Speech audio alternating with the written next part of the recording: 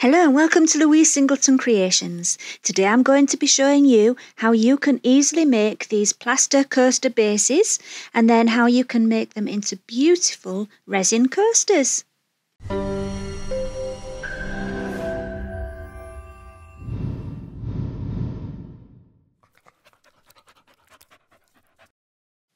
Before we get started, I just wanted to explain that in this project I'm using this silicone mould and I'm also using the largest cookie cutter in this set. Now, you don't have to use a cookie cutter, you can use anything round, but it does need to be slightly smaller than the mould that you're using. I'll also be using this model in clay. I just prefer this one, but you can use any that you like, and all links to all products will be in the description underneath. Right, so your first job's going to be to roll out some clay to about 5mm thickness. I'm using 2 acrylic blocks at the edges of the rolling pin just to make sure I have an even thickness all the way through. I'm just gently rolling to make sure I get a nice smooth surface. I'm just pressing down lightly onto the clay with the cookie cutter just to get a light guideline so I can see where my flowers need to go. I'm going to be using dried thistles and I'm going to lay them down really gently so that they don't make any marks on the clay, and I can move them about as much as I like until I get the arrangement that looks good to me.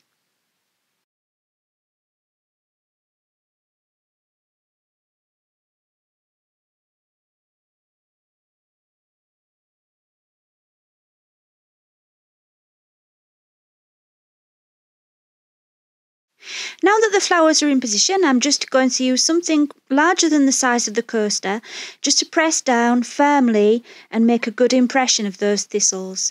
You need to make sure you're pressing it down with something larger than the circle because you don't want any lines in the clay from the edge of whatever you're using to push it down. I'm also trying it with some greaseproof paper because I didn't want the acrylic block to stick to the clay.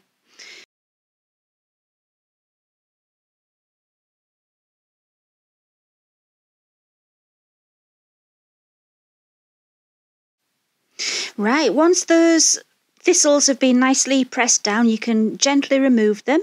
I would start with part of the stem that's not within the circle because then you don't have to worry about getting your fingers in there to pick it up and you won't mark it with the ends of your fingers.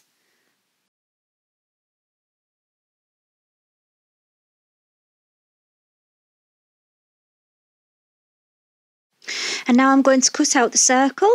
You'll see that it's slightly within that first imprint that I made, and that's why I didn't cut down with the initial imprint, because when you start pressing the flowers in, it distorts the clay. So I only wanted the first line to be a gentle line, and then once all the pressing's finished and done with, then you can cut it out, and then you've got your perfect circle.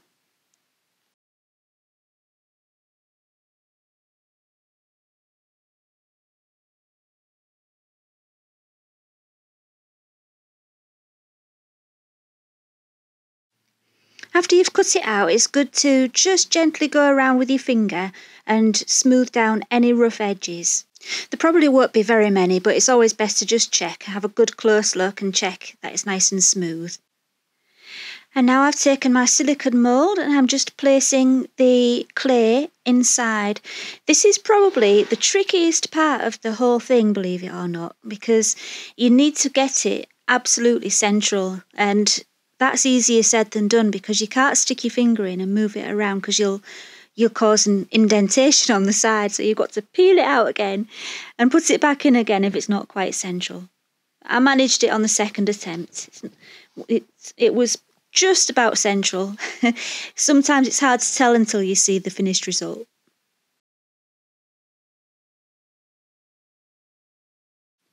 And now I'm very, very gently pressing down on the edges, really gently. I don't want any fingerprints in there. The reason for it is so that when I pour the plaster into the mould, it's not going to seep underneath. So I've mixed my Stonecast plaster in my silicone bowl.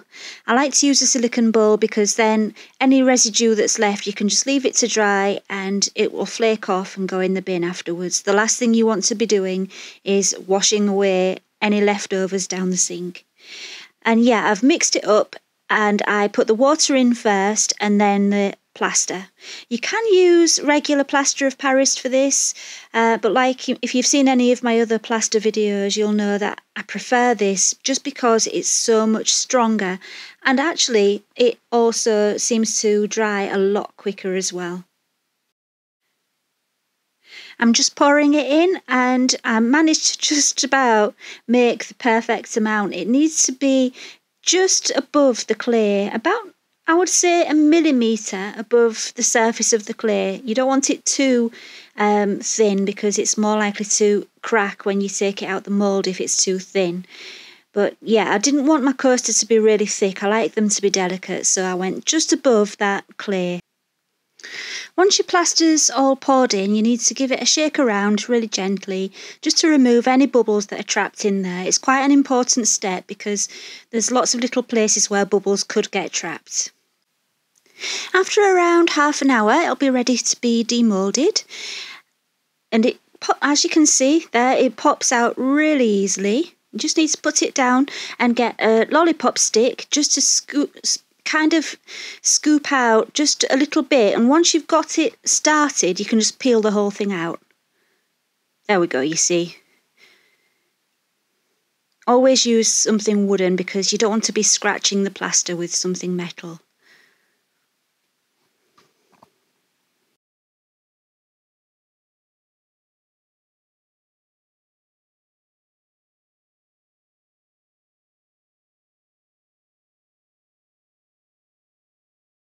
You can clean away any excess clay just with a soft toothbrush and some water.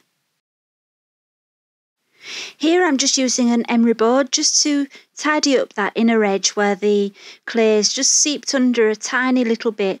It comes off so easily, especially if you do it when you've just demoulded it and it's still a little bit easier to file. It's not soft, it's not so soft that you can damage it, but it's soft enough to file it with ease. It really is much better to do it straight away. Right, so that was finished and I left it for a week. I know it sounds like a long time, and it is really, but what I would suggest you do is make a lot of these all in one day, put them aside, let them dry, and then when they're ready, then you can paint them all and do the resin on that one day. So before it's ready to be painted, it's best if you seal it first with either PVA glue or polyurethane varnish. I do prefer the varnish just because it's a lot thinner and more delicate. It doesn't clog up any of the lovely details that you've created with the flowers. So I do prefer that. And it dries quicker than PVA glue would as well. So yeah, in about 20 minutes it's ready for painting. I won't talk you through all of the painting. You'll just get bored. I'm just going to speed it up and it's self-explanatory.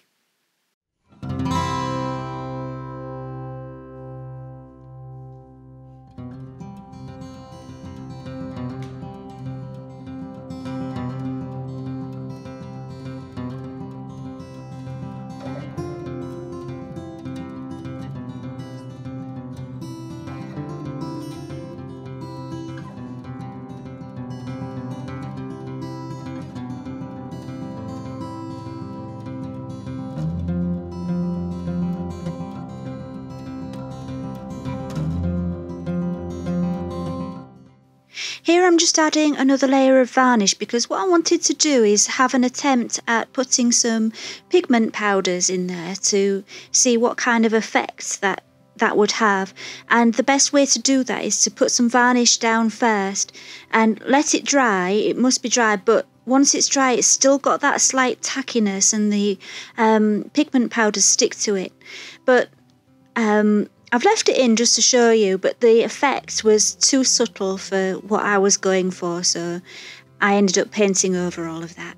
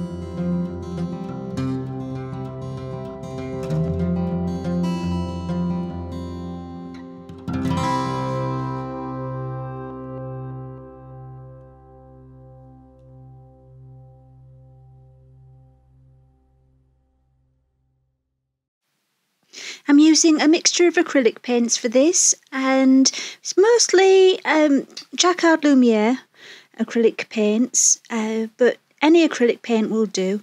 I quite enjoy using the gold in there. It just gives it a little bit of an extra touch.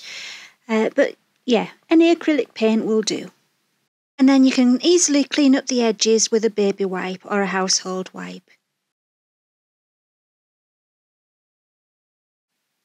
The last job is to paint the edges, and the gold paint that I'm using is a really lovely gold, but I do find that it takes about 3 layers to get a really nice finish.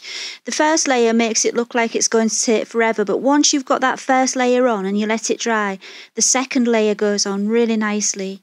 And yeah, like I say, I did 3 layers to get my finished result.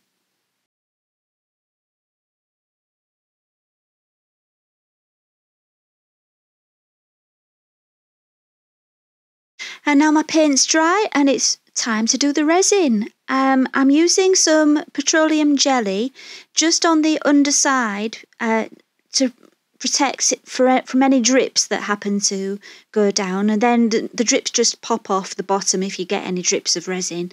Anyway, here we are. I'm pouring the resin in, and it's Ultracast XT resin, and I like to use that one because it's got a high heat resistance and it's really good for, if you're putting a hot cup on there. You can use regular resin, but it can have a tendency to leave a little bit of a mark on the surface when you put a cup on. I have made coasters a long time ago with art resin, and the coasters I'm still using and they still look brilliant. So don't worry if you can't get the resin that I've got, or one with a high heat resistance. It is best, but it's not essential.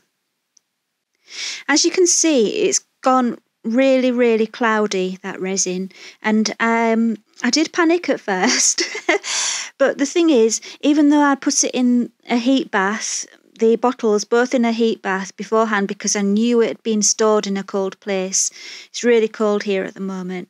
Even though I'd done that, it still seemed to be having the effects of the cold. But what I did was, after I'd poured it, I just about every 2 minutes I babysat it for a little while. About 10 minutes I sat next to it and I just kept giving it a little bit of a heat over with my torch. Not too much, because you will mark the surface. If it gets too hot, you'll end up with marks.